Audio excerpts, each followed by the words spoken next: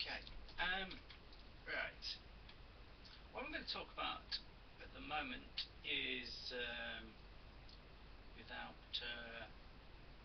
doing any preparation. Well, a little bit of preparation. I'm going to read you. First of all, it's about Mozart and about classical music and the sort of people that go, oh, don't listen to classical music, and mainly a lot of it is to do with people who go, oh, it all sounds the same and all. Firstly, if it doesn't grab you, I'm not too sure whether you should listen to it or not, right? So, if it does grab you, that's good. But firstly, an explanation of something. I'm going to read something from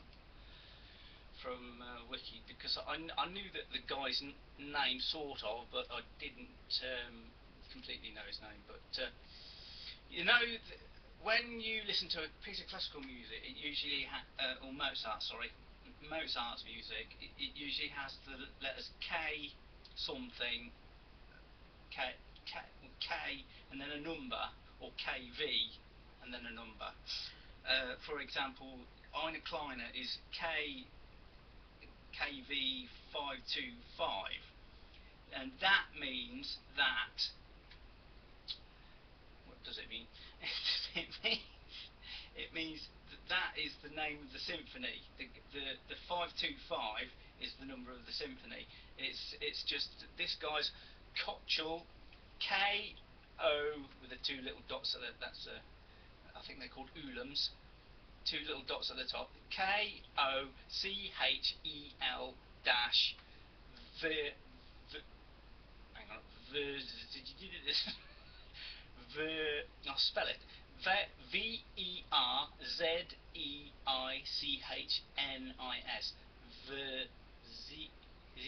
Verzeichnis. Kochel. I just know them as Kochel numbers because of the K. Yeah. Kochel Verzeichnis. I'm learning this as I go along. This is not good. Learn how to pronounce things in German or whatever this is. But yes, right. That is to demystify that, so you understand where that is coming from. The second thing is to get hold of good recordings. There are quite a lot about, but one of the most annoying things that I find is when they put you on waiting things, and then you get this sort of sometimes they're alright, but most times, a lot of the time, they sound as if they've been blasted through some sort of tin ball tannoy or whatever, or speaker, and it's not nice really, unless you can, unless you like listening. I like listening to classical music, but not something about the symphony, the 40th symphony in G minor. That's K550, right? By Mozart, is it's a very sad symphony. Now, from what I know, at that time, one of Mozart's children died.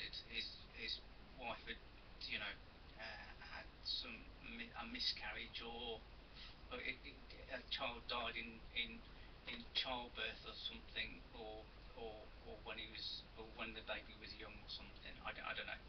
But that because of that symphony, that you can actually hear in the actual symphony itself, the sadness of losing a child. Now I don't know this 100%. This is what I just heard this somewhere in, I haven't backed this up with facts. But anyway, okay. And there's also March number 1 in C major, KV 408, or it might be K 408, KV 408, and that